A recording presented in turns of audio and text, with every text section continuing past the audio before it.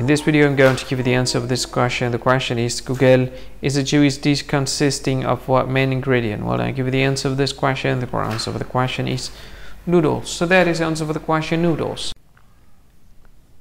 Hi, thank you so much for watching this video.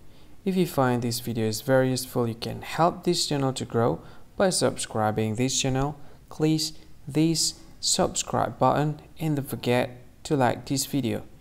And if you find this video is not really good, or you don't really like this video, or you kind of feel that it's a little bit offensive or something like that, you can click this one, dislike button. You can do that anyway.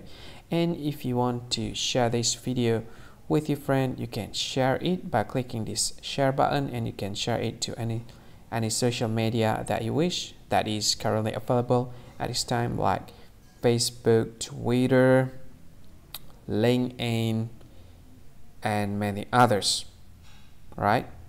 And if you want to add this video to your playlist, you can click this one. You can watch this video later, and you can find more options by clicking these three dots. And yeah, don't forget to subscribe. I think that's all of it. Thank you so much for watching this video, and see you again in another video. Bye bye. See you again.